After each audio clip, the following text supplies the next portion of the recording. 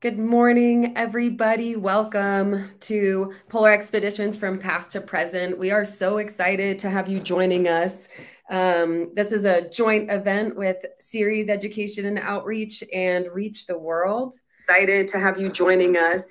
Sorry about that. We would love to hear where you're joining from, so drop in the chat where you're logging in from today. We would love to hear from you this morning.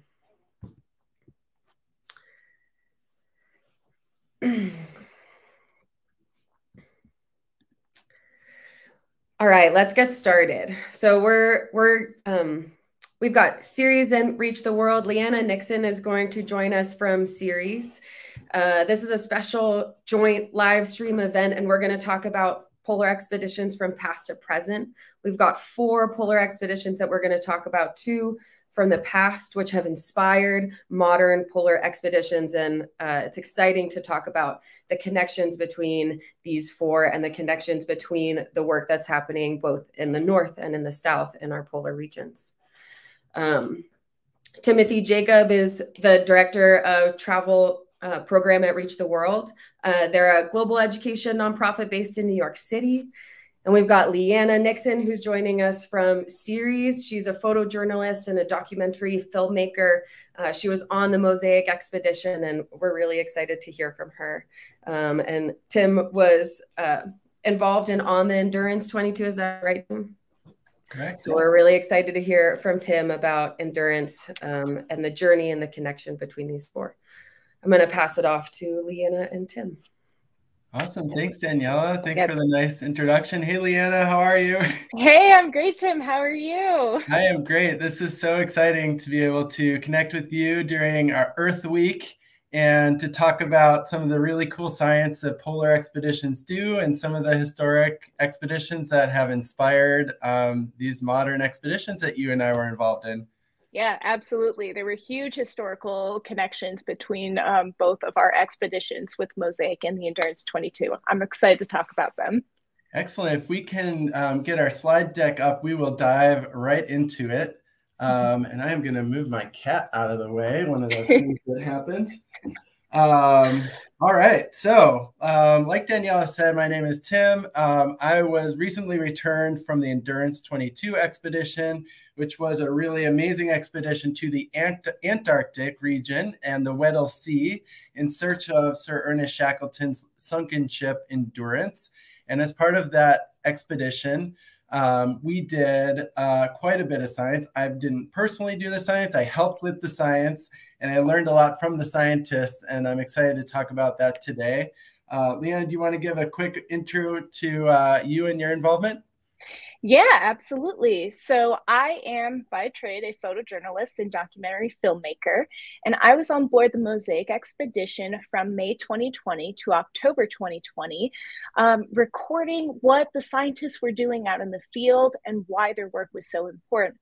So as you can see here with the little map of the Arctic here, there's actually no land that is like the center of the Arctic, right? It's only, there's a couple countries that kind of surround there. So I was in the middle of the Arctic Ocean on a single ice floe, kind of towards Greenland by the time that I got there, and just really we're exploring and collecting a lot of scientific observations, whether it was the atmosphere, sea ice, ocean, and the life that circulates throughout it. Excellent. I think these maps are really helpful because not many of us look at the Earth this way. We look at the Earth as you see it on a globe with sort of the countries, and you can spin it, and it sort of focuses on the middle of the Earth or the equator region. But when you tip a globe on its end, you get a really interesting view of what the Arctic looks like, what the continent of Antarctica looks like. And for the purposes of what I'm going to be talking about, you can see just at the top of this map of the Antarctic continent, a nice little crescent-shaped bay. I shouldn't call it little, it's quite large, just to the east of the Antarctic Peninsula, and that is the Weddell Sea. It's a very unique place that is covered in some part by sea ice year-round.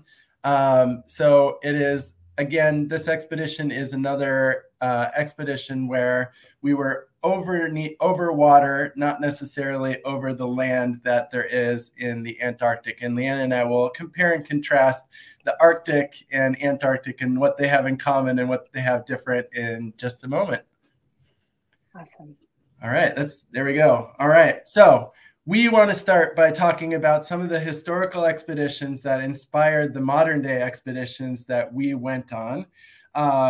If you're looking at it in terms of a timeline, inspirational expedition happened first. So Lianna, do you want to talk about the Fram expedition?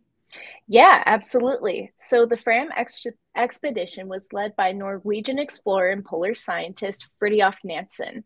And he wanted to basically solidify a theory that he had that there is this transpolar drift, this ocean current that can take you from the Siberian Arctic, so Russia, all the way across to Greenland.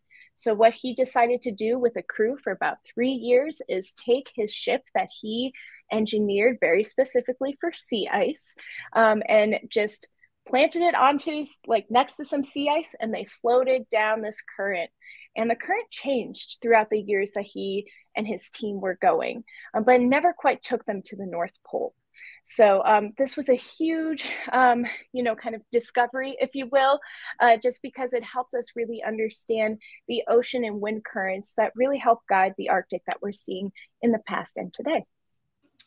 All right, very nice. And for my historical expedition inspiration, we at the Endurance 22 expedition took a lot of cues, and certainly the primary objective of our expedition was directly tied to the Imperial Trans-Antarctic Expedition. Mm-hmm. It's a lot of words that just mean that Sir Ernest Shackleton and his crew were trying to be the first people to travel by land all the way across the continent of Antarctica through the newly sort of reached just a few years prior through the South Pole. So it was a really big undertaking. They did have scientists on board, but I would say it was more of an exploration-based expedition where they were trying to be the first to complete this really what would have been an incredible feat by walking overland all the way across the continent of Antarctica. So you can see in this picture the crew of the Imperial Trans-Antarctic Expedition battling with the Weddell Sea ice. And I just think both of these ships are really interesting and beautiful old wooden ships. It gives you a good sense of what it looked like to go on an expedition back in the late 1800s, early 1900s. So let's go on to the next slide, please. All right. Lianna and I did our very best to sort of compare and contrast the differences and similarities between the Arctic and the Antarctic. For those of you who maybe haven't thought much about these two regions, or maybe have some misconceptions about what one is or one isn't. And I think, Lianna, maybe this was the case for you too. I discovered that they have more in common than I thought for being so far away from each other on our Earth. Yeah, there's a lot of similarities, but in these similarities, there can be like big contrastual differences when you get into the nitty gritty science. But yeah, the way that the food chain works is very similar on both poles. The ecosystems that they're considered, they're more like deserts rather than, other kinds of ecosystems we think about. These are really important things that actually do make them quite similar and how they play a role in our planet. Yeah, we wanted to make sure that the defining characteristic that separated them was that in the Arctic, there are polar bears. In the Antarctic, there are not polar bears. In the Antarctic, there are penguins. And in the Arctic, there are not penguins. So if you remember one thing from this slide, remember that for sure. Some of the, like Lianna was saying, some of the things that they have in common have a little bit more nuance to them. For example, Antarctica, in the Antarctic region, is a desert, meaning it gets very little precipitation each year, which is kind of surprising to a lot of people. And I think just parts of the Arctic are considered a desert. There are areas that are not considered a desert, but there are areas of the Arctic that are considered a desert based on how much precipitation they get. There are icebergs in both the Arctic and the Antarctic. There's definitely sea ice, which we're going to talk a lot more about today, and how cool sea ice is. There are humans in both the Arctic and the Antarctic. Lianna, do you want to talk about the humans of the Arctic for a moment? Yeah, absolutely. So the Arctic actually has permanent residents year round, unlike Antarctica. And these residents, there's about 6 million people that live in the Arctic, and the majority of them being indigenous peoples who have been in the Arctic for over millennia. So they're the ones that actually really know the secrets of the Arctic, right? And they have been using sea ice as part of that's the key thing in their way of life that help them travel, that helps them hunt, that is home for them. All right. And in contrast, even though we have humans in the shared category here, the people who live on Antarctica are scientists and people who are supporting scientists at the various research bases that you can find throughout Antarctica. So no indigenous communities in Antarctica, all sort of scientists who come and go and are there for different parts of the year. One of the other things in the combined category that's worth maybe exploring a little more is land. What do we mean by land when it comes to the Arctic? Yeah. Yeah, absolutely. So we have, so like I said before, the Arctic is really defined by a big ocean in the center of it, and that's where most of our sea ice kind of, is. And there are 8 countries that surround it. So when we think about ownership of the Arctic, there are 8 physical countries that actually do have ownership of the Arctic. And then, of course, we have other individual, like other countries that are part of the Arctic Council, so are part of making decisions about the Arctic. But when it really comes to the ocean, it's kind of international waters, right? So they're still kind of trying to figuring out a lot about how we care for the Arctic as a collective global community. All right, awesome. And of course, with the Antarctic, it is an actual continent. There is land, but it's underneath approximately or on average about a mile of snow and ice throughout the Antarctic. So one big difference. All right, let's get into ships. I know a lot of students love ships, and there are 4 really interesting, cool ships to talk about here.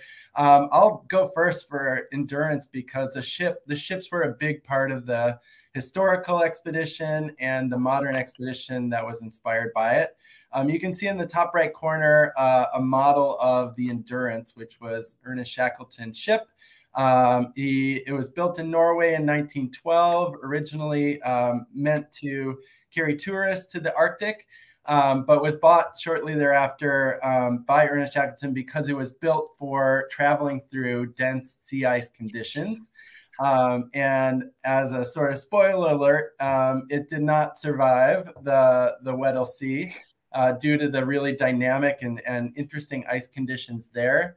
But that inspired the Endurance 22 expedition many years later that I returned from just over a month ago to travel in our own modern ice-breaking ship, the Aegolus II, which is featured right below the picture of Endurance.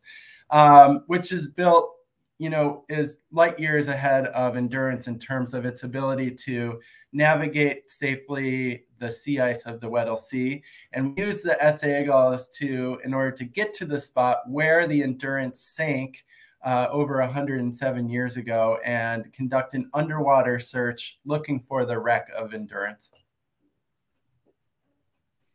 Awesome. And in the left-hand corner here, we can see the Fram. And as I kind of said before, Fridtjof Nansen was really specific about how this ship was built. So it's a 3-master schooner, which just means it's a really big sailboat with at least 2 masts, so the giant poles that are sticking out. And he wanted to make sure that it could handle ice pressure. And so what they did was that they built a rounded hull and they had it made out of oak, which is a pretty dense wood. And then they put sawdust in between and kind of sealed it so that the sawdust could be crushed as sea ice would crush the ship. And that would cause it not to break, so it could withstand that pressure. It was also made to be small and light so that it could withstand ice pressure. And Another cool fact is that it had a windmill on board to provide electricity.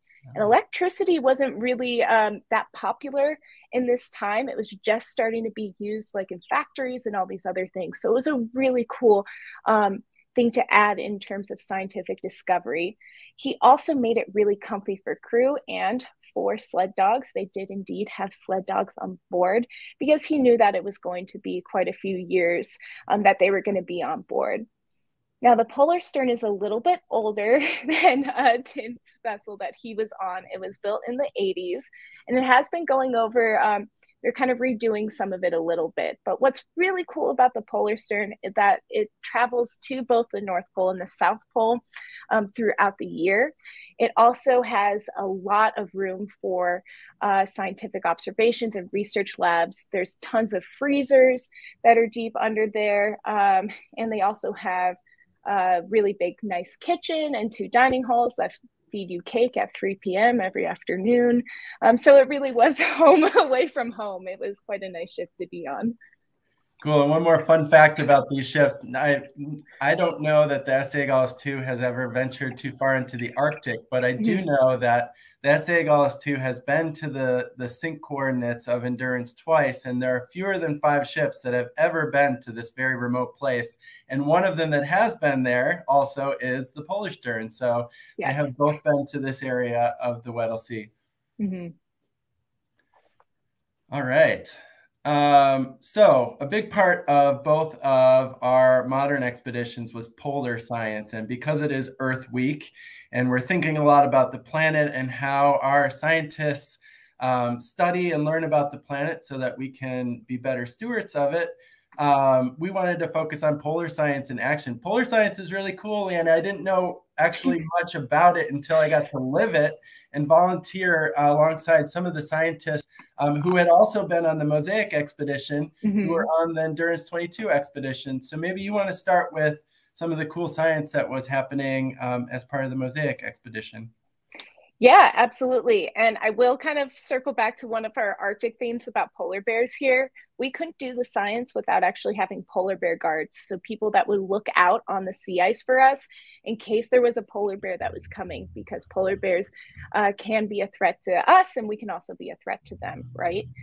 So MOSAiC was centralized on polar science, and we did tons of things on the ice and on the ship in order to properly record what we were seeing day to day.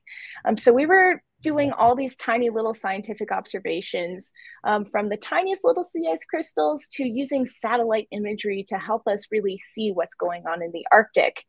And we had microbiologists on board, chemists, ice physicists, atmospheric scientists, all working together to really just see what's happening in the Arctic. So there were a lot of different ways that they were looking at sea ice or the atmosphere ocean. So the one photo up top is of Dr. Ali Fong and Amelia Chamberlain. They're actually looking at a sea ice core, so something that they drilled out of the sea ice, and they're cutting it up into sample sizes to do experiments. Tim and I have the same kind of themed picture of the polkas, these sleds that they would use to drag equipment behind them, because it's a lot of work, walking through ice and snow, and polkas really do help. And when I was out there, our ice floe was melting, and actually it broke up into pieces eventually. So in order to kind of go around melt ponds or, little rivers that were there, we had to build bridges. So we had a lot of like random wooden pallets around to help us cross. And we took out like thousands of pounds worth of research instruments out onto the sea ice. So as you can see on the bottom, that is our tallest instrument that we had out there. We call it the Met Tower. It helps us, kind of record different attributes about the atmosphere. And it was about at least 30 feet tall. So it was really big. We needed a lot of people to put it up there. But yeah, all these instruments were out there almost the entire year, really giving us some of the most in-depth observations we've had of the Arctic to date. Very cool. As I mentioned earlier, some of the scientists who were doing the work with Lianna and the Arctic as part of MOSAiC also joined the Endurance 22 expedition. So it struck me for the first time we might be looking at the same polka or some of the same sleds were used. It's really an honor for me to be able to help share the story of the polar scientists who are a part of this expedition, because I was so inspired by their work during my time observing them and in some cases helping them, which was really fun. And it helped me understand, first of all, how hard it is to conduct science in polar regions. You're wearing, probably 2 or 3 pairs of gloves, trying to manipulate small scientific equipment, or working, in very windy or dark or cold environment. All in the name of collecting data that will help us better understand these really far off regions that not very many people get to go to, mostly because they're so hard to reach. So being down in the Weddell Sea and getting to see the scientists who are a part of the Endurance 22 expedition in action was really fun for me. The Imperial Trans-Antarctic Expedition had scientists on board. As I said earlier, the primary objective was exploration and was crossing the Antarctic continent, but there are actually 4 scientists aboard the Endurance. And I have my little cheat sheet here. There was Robert Clark, he was a biologist. There was Leonard Hussey, who was a meteorologist. There was James Wordy, who was a geologist, and Reginald James, who was a physicist. And they, back in 1914, 1915, were really just starting to understand this area of the world that very few people had been to, even fewer than had been to 100 years later when I was there. So it's a stark contrast for fast forward 100 years, 107 years, and we are really like bringing complex scientific equipment down to the ice so that we can measure average sea ice thickness. We can look at the crystal structure of the ice and snow on the sea ice of the Weddell Sea. We can use, similar to what Lianna was saying, we use remote sensing images from satellites. And since we were actually standing on the ice that the satellites were sending pictures of, we could compare how well the images reflect what was actually happening on the ground. So in the future, we wouldn't necessarily have to go there ourselves to know or judge the state of the sea ice, because we can really compare or understand what the satellites are telling us better by comparing the two. So just real quickly, the pictures that I have here, I got a chance to pull one of those polkas. You can see in the very, very far distance, the SA Gauls 2. It was really fun to walk far away from the ship and help the team that was measuring the average ice thickness of this ice floe that we were on. I got to work with the South African Weather Service that was doing some really interesting meteorological and oceanographic data collection, including deploying what I'm holding in this picture, which is a really smart buoy called an Argo float that I was in this picture launching in the middle of the night because we were crossing a very specific degree of latitude. And those buoys are now going to float and collect data in parts of the ocean that are rarely visited and will help us understand what's happening long after we've left. And then the picture below is James John, a scientist from the University of Stellenbosch in South Africa, using some of that remote sensing data to give us a good sense of what the Arctic or the sea ice conditions we should expect as we got into the sea ice of the Weddell Sea. It was at face value really helpful for us just getting to the sink site of Endurance, but also, in the background provides all sorts of really usable data for future polar navigation. There were a team on the ship that was studying specifically the impact of the ice in the ocean on the hull of a polar vessel so that we can develop stronger and better polar vessels in the future. So much going on from a science perspective as part of this expedition as well.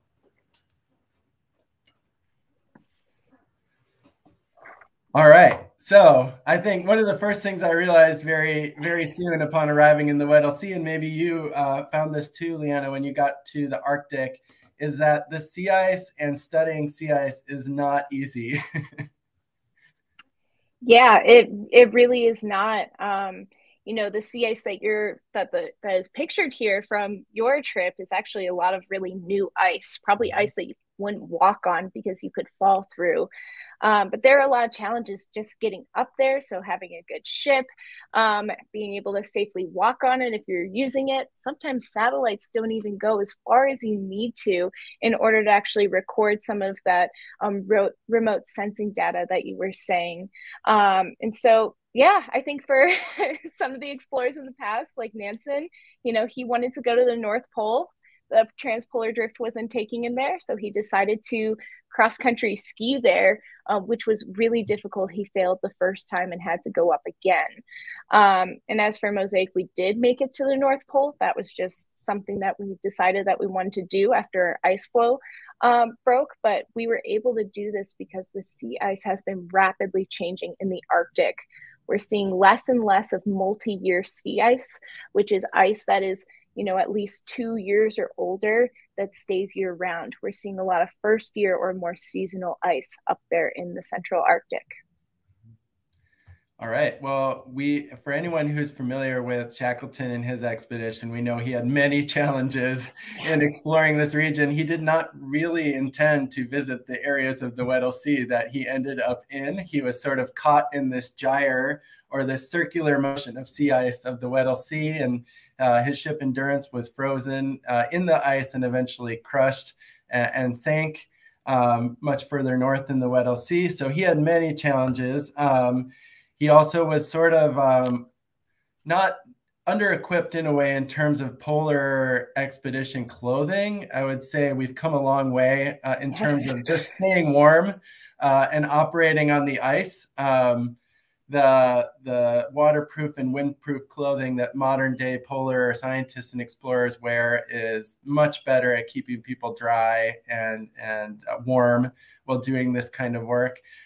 Like the Polarstern, the SA-Gullis II is a modern ice-breaking ship that has a reinforced hull, all sorts of fancy tricks for not getting caught in ice. It was really amazing to see the ship when it entered the sea ice and how it navigated, especially under the really amazing leadership of the Captain Knowledge Bengu of the ship and the ice navigation team. But even all of that said, it's a very dynamic place. It was not out of the question that we could have been frozen in the sea ice and not been able to move at certain points when it got very cold. That didn't happen to us, but it was definitely something that we thought about and monitored and worried about to a certain extent, because this Weddell Sea and to an extent the Arctic regions Lianna's talking about too are still very challenging to navigate, are still very remote and hard to get to. And any data that we can collect through expeditions like these really advance our understanding of what these environments are telling us and are really useful. So yeah, let's go into the next one. All right, sea ice, what's the big deal? Yeah, so I mean, awesome. Well, sea ice is, because like I said, the Arctic, there's no big continent that defines the Arctic, right? It's the sea ice in the middle of the Arctic Ocean here. It's monumentally important because it serves as a way of life for even the smallest tiny organisms, to polar bears, to indigenous communities and their way of life. It serves as a monumental part of the local climate system and also for a global climate system. The Arctic serves the entire globe, as well as the Antarctic, as like our world's air conditioner, right? So it helps keeps us cool. And as the sea ice is changing, as some scientists like to call the Arctic that we're seeing today, the new Arctic, we're having less sea ice. So we're really trying to understand what's happening, what's going on, to see these rapid changes in the Arctic, the decreasing of sea ice, so that we can really understand what's going to happen to the Arctic, its future, and also perhaps our global future. Yeah, that's a really good perspective on that. I knew almost nothing about sea ice when I got to the Weddell Sea, and I just kind of glommed on to the sea ice scientists who are part of the expedition and learned so much from them, especially Dr. Steffi Arndt, who is also on the MOSAiC Expedition, and just has this like overwhelming passion for sea ice. And at first I didn't understand it because it's ice and there's lots of it. And she was very effective in telling me how sea ice forms, why it is so interesting, how it can be so dynamic. When you are frozen in ice floe, like the Polarstern and the S.A. Gaulis were in their respective areas, you really have no sense of how quickly that ice can be moving from day to day. It feels like you're sitting still, but there were days during the Endurance 22 expedition where we moved several miles in a day because the ice was moving so much. And it is a really stark reminder to me that these ecosystems that seem like very sort of frozen and still and not much is happening maybe, if you're not a polar scientist, are always moving and always changing. And that was really, really interesting for me to learn more about and to watch. Sea ice helped us in our search for the endurance because when you have sea ice sort of covering the whole surface of the sea, it tampers down the activity that's happening underneath the sea. Even though the Weddell Sea, where we found endurance, is about 10,000 feet deep, there wasn't a lot of sediment on the bottom of the Weddell Sea that had moved around. You would think maybe after 107 years, the ship would be covered with a couple inches maybe of sand or sediment, and it's all very still. There was just a small amount of sediment that had shifted that deep down underneath the sea. So I learned a lot about sea ice. I have a great appreciation now for sea ice and how important it is.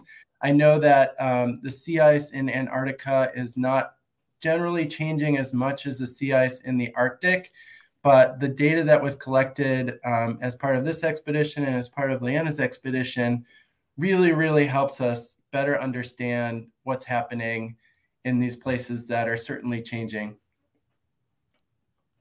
Yeah. And just to emphasize here with this slide, we're just showing you how modern science has really changed the way that we look at sea ice. We're looking at it at tiny little variations of crystals where Amy in the right-hand bottom corner, she's digging a snow pit essentially to collect tiny little snow and ice crystals to see what's going on with the surface. We're looking at sea ice from underneath above that image using a remote operating vehicle.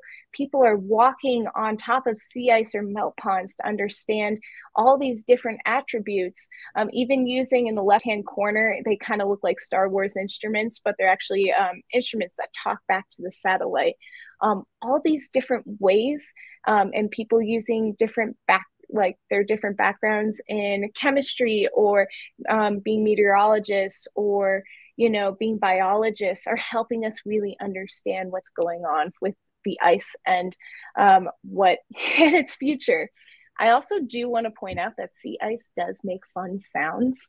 If you take a ice core, like what Lisa and Evgeny are doing in the right-hand top corner, when you pull this ice core out, a cylindrical piece of ice that they essentially take from the surface to the bottom, as you take it out, it sounds like Rice Krispie treats or like Pop Rocks or something. And that's because there's brine channels in there where little tiny creatures are living, and they're emptying with the salt water out of there. So. Yeah. Wow, that's really cool. Yeah. I have just a couple other things to add about how sea ice was studied in the Weddell Sea. We used the sea ice team deployed a tracking buoy to help us better understand over the period of time we were there how the sea ice moves. And it was very surprising, actually, surprising to me, maybe not surprising to them, but the sea ice moves in all different directions at different speeds. It does some loops, it shoots off in one direction, it goes another direction. it was very, to my mind, unpredictable where it would go, except for the fact that it's generally tied to the weather. And those sorts of observations help us predict where sea ice might go without us being on the sea ice itself, or for future navigation of these regions, where to expect there to be sea ice, or generally how to navigate those regions better. I know that some teams on the sea ice were looking at the internal ice structure of the sea ice, like Lianna was saying, looking at snow and ice samples that they collected. By the time we got off the ship in Cape Town, we had just bins full of ice core samples that were all going back to a lab to be looked at more closely. And that was a very exciting source of ongoing data and exploration that the team was going to be looking at. And so there's lots of ways to study sea ice. I think Lianna's pictures tell the story really beautifully, that you can look at and investigate lots of different ways, and each way tells us something a little bit different. All right, now we get to sum it all up in some big, beautiful bow, the legacy of polar exploration. Yeah, I mean, I know that we've taken a lot of time here for sure, and want to get to questions here. So I guess my takeaway, thinking about Earth Week or Earth Day, and for polar research scientists, people in natural sciences, right? Every day's Earth Day, right? Because it's people that drive science. It's people who have passion that drive these scientific expeditions, that have the motivation and resilience to be there and to do it. And it's because of their incredible work we're able to understand these regions a lot better, which will help us understand the Arctic's future and our Earth's future, and maybe help us with some policy work in the future. Just fingers crossed. So. Absolutely. Just to underline what Lianna said, the women and men who spend their careers in these remote regions collecting this data so that we can better understand our polar regions and the impact that they have on our world are doing amazing work. They're an inspiration to me. And I'm really, again, happy that we got to share a little bit of what they're doing in these remote regions, because without events like this, it's hard to connect with people who are so far away but doing important work. In terms of the legacy of polar exploration and the inspiration provided by Nansen and Shackleton and other explorers of that era, who had a very curious approach to the world, that they wanted to learn as much as they could. They wanted to go places people hadn't been before and better understand the forces that were driving them. For me, is just as relevant today as it was over 100 years ago. Is the same spirit that drives expeditions like MOSAiC and the Endurance 22 expedition, learning more about our world, discovering things, asking questions, finding answers. Sometimes when you go searching for answers, you just come back with more questions. But it's the process of being curious about our world that will help us really better understand it, and in the end, protect it, these places that are so important. So with that, I think we have one final slide. And if you are participating in the chat today, if you have been listening really closely, I want you to guess whether this picture was taken in the Weddell Sea or the Arctic. I'm not going to tell you who took it because it would probably give it away. But there's a definite clue here that will tell you whether this is from the Arctic or the Weddell Sea in the Antarctic. But with that, thank you so much for listening. And Lianna and I would love to answer any questions. All right, we're going to take some questions. If anyone wants to drop in the comments where you think this is, we would love to hear your guesses. Our first question is from Barb, who's joining us from Allen, Texas today. And she asked a couple questions. The first one is, what lessons did the leaders of the Fram expedition take from USS Janet expedition in 1878 in planning their voyage? Lianna, do you know if there was some inspiration from there? You know, to be quite honest, I have only brushed up on really Nansen's historic expeditions as I was really focused on the photography and documentary of modern day stuff. But I'm sure that a lot of polar researchers, you know, they did heed lessons from each other, whether it was, you know, actually doing trading with indigenous communities for actual polar equipment. Like they would take parkas that were made from like harp seal skins and like actually be able to communicate where you can go to those trading posts. Things like the engineering of ships and stuff like that, understanding that the ice pressure can indeed crush and actually sink a ship. These are all lessons that as scientific exploration and discovery was happening out there, a lot of people actually, you know, they learned. So Yeah, the Endurance and the Jeanette suffered the same fate, and Nansen managed to avoid it. So I imagine he did learn a very critical lesson. yes, I mean, he took quite a few years to actually make sure that the ship could withstand pressure. So I'm sure that was definitely a lesson learned from the previous Jeanette, USS Jeanette. Thank you so much, both of you. All right, a question from Storm Grove Middle School, who's joining us today. They have two questions. I'm going to ask both, since I think their students are hanging back a little bit to hear your answers. So the two questions, the first one is, what is the average thickness of the sea ice? Yeah, so that depends on where you are and what season it is. We had sea ice that would range from like 1 to 2 meters, so 3 to 6 feet, or even 8 feet if there was ridging, which is essentially when sea ice goes on top of each other and makes little tiny mountains. This ice thickness has changed over time, and it gets a lot thinner as melt season. So when it's summer and you know there's sunlight all year, occurs. So the thinnest ice that I've been able to walk on, though, if I know it's not average, but is 26 centimeters. So that's fun. But all right, yeah, and it's very similar to Lianna. The average ice thickness on the ice floes we were investigating were 1 to 2 meters, which is considered first-year ice. I know that the science team at one point took a helicopter deeper into the Weddell Sea to investigate a multi-year ice floe, which they were very excited about and spent all day investigating. But it was in the region of the Weddell Sea that we were investigating just recently, just this last February. It was considered a pretty light ice year for that region of the Weddell Sea. And another question, thank you so much. That's great. Another question from Storm Grove Middle School. Is there a police or security system in Antarctica? Ooh, that's a good question.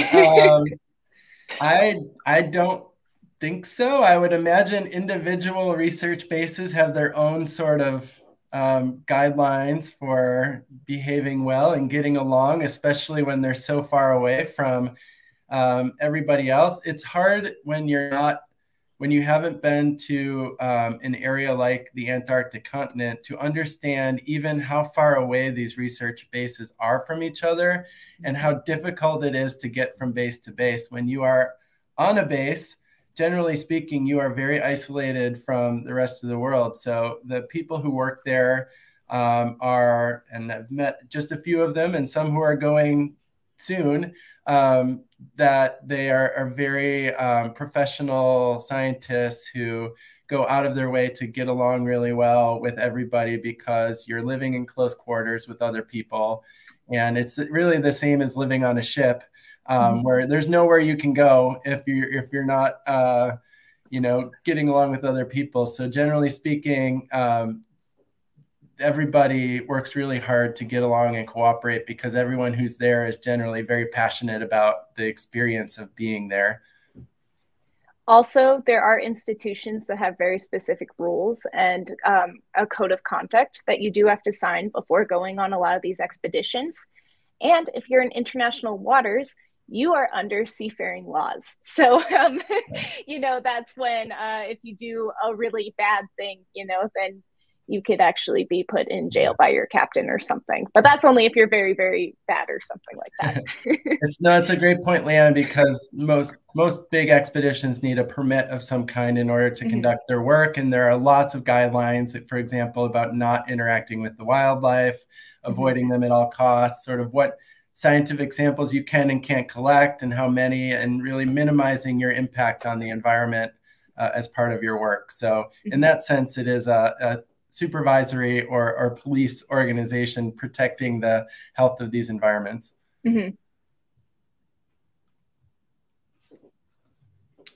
Awesome. Thanks, Storm. Those are great. Storm Grove, those are great questions. We're going to take another question from Christina, who is joining us from Brooklyn. And she had a couple questions here. One of them was, Tim, would you want to go to the Arctic next? And Lianna, do you want to go to Antarctica next? Have you been to the opposite poles? I've been to Antarctica before, years ago, and it was amazing. And I would love to go back, especially I was a beginning photographer back then. So now that I have the principles that I love or that have made my work a lot better, I would love to go back, and I would love to go back supporting more research scientists. That's like where I find my work to be most fulfilling and helpful when we think about polar science.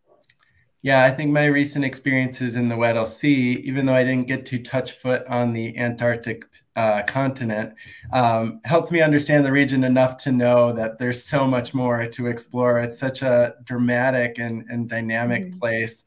And while I saw and did a lot of things, there's so much more to do. And hearing Lianna speak about the Arctic and learning more about the MOSAiC expedition from members of that expedition has inspired me someday to go to the Arctic as well. Especially would be amazing to see a polar bear. Yeah.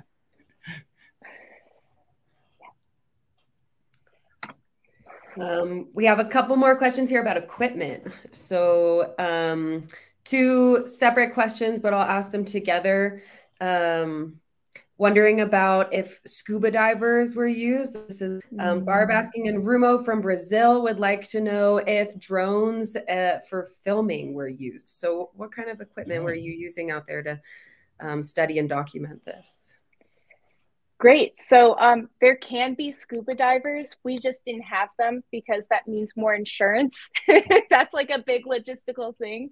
And it's a lot more logistics. So like making sure that you have the right equipment to house air for people, making sure that you have the proper search and rescue protocols that are going to be in place for people, because diving below the ice can be incredibly risky.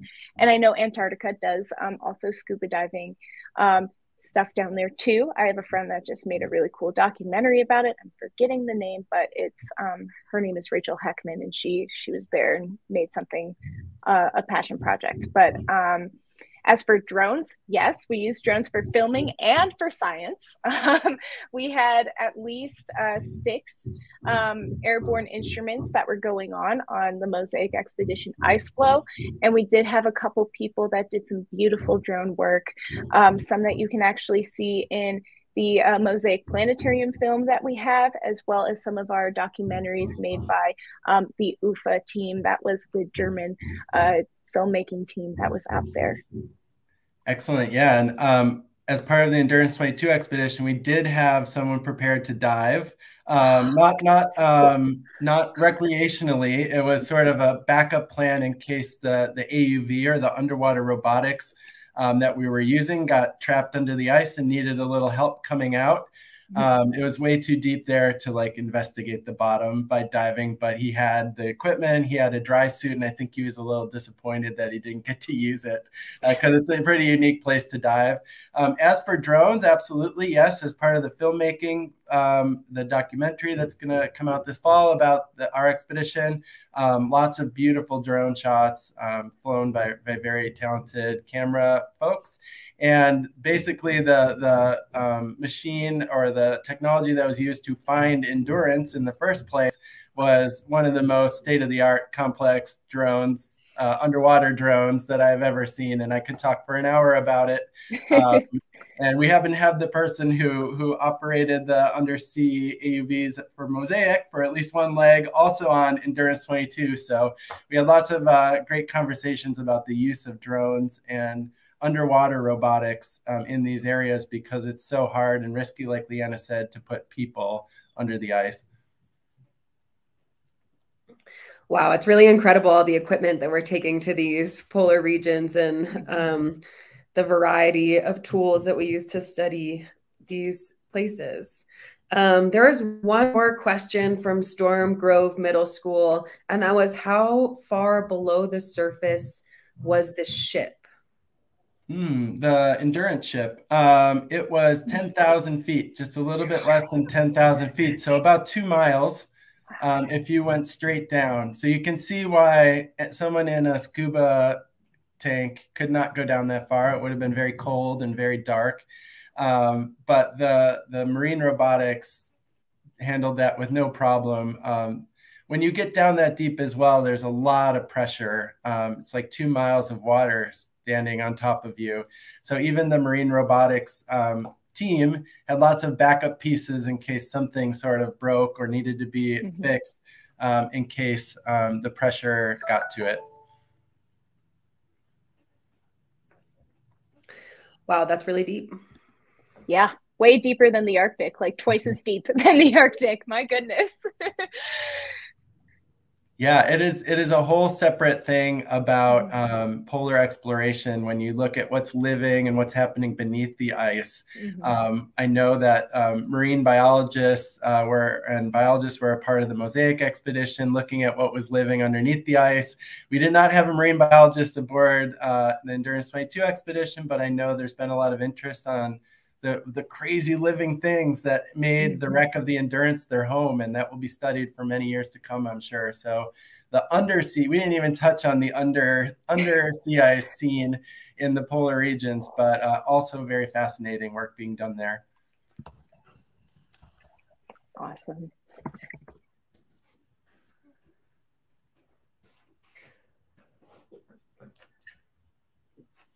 Thank you so much. This was great. It was really interesting to learn about the difference between the expeditions and the historic expeditions that inspired these two journeys. And this sounds like it's the beginning of, or the continuation of a long history of Arctic research. And I look forward to learning more and continuing to follow along with these journeys.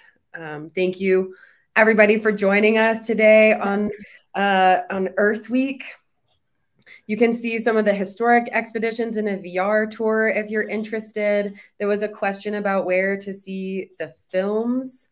And here's a link to the documentaries that were created around MOSAiC. And I added that to the comments here for you to explore. There's more curriculum on our MOSAiC website, as well as on the Endurance Reach the World website. So please feel free to explore some of this content. Excellent. If you're looking for more inspiring drone shots of polar regions, the Endurance 22 expedition documentary will be out this fall, and I believe will be on Disney+. Awesome. That's so cool. If you're anywhere near Boulder and you'd like to visit the Fisk Planetarium, both of the MOSAiC documentaries are playing at actively playing at Fisk. So that's another opportunity to see those. They're on YouTube as well if you'd like to watch it at home. Yeah, they're all accessible. So